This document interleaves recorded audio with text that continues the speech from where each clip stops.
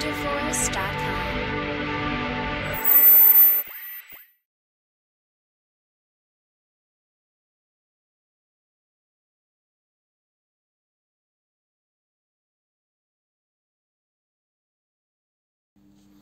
Hi students, this is the JEE Main 2021 information brochure issued by the NTA, and there was a printing mistake because of which most of the students are worried.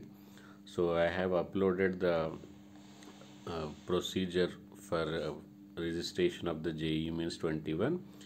Before applying, I expect all of you to go through that video so that there should not be any problem with them.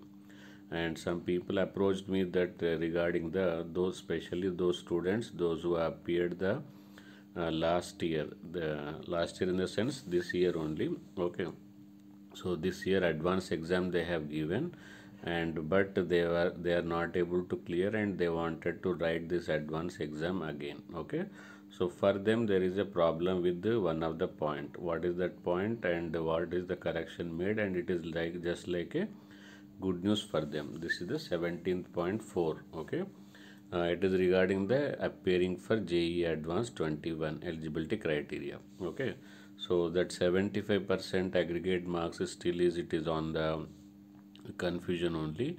So I think I am also in support of the scrapping of that 75%. Let's see the actual point here in the 22 page number 22, second paragraph from the bottom. Second line, it is written that who have attempted JEE Main, JEE Advanced in 2020 or earlier are not eligible to appear in JEE 2021. So this was the problem, and the print mistake is about the 2020. Now it is corrected and given an issued a letter that also I am going to show you. Before that, if you have not applied the JEE Mains, kindly go through the video and then you can apply it peacefully. So let me show you what is the correction given by the NTA.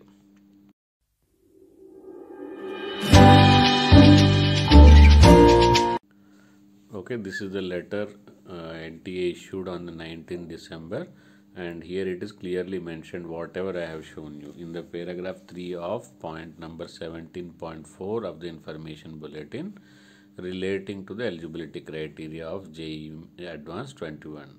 So there it was written 2020, so now it can be read as a 2019. That means those who have applied and appeared for the 2020 advanced examination are also eligible for 2021. So this is just like a good news, and don't forget for this good news at least a like, and if you are new to this channel, subscribe and press bell icon.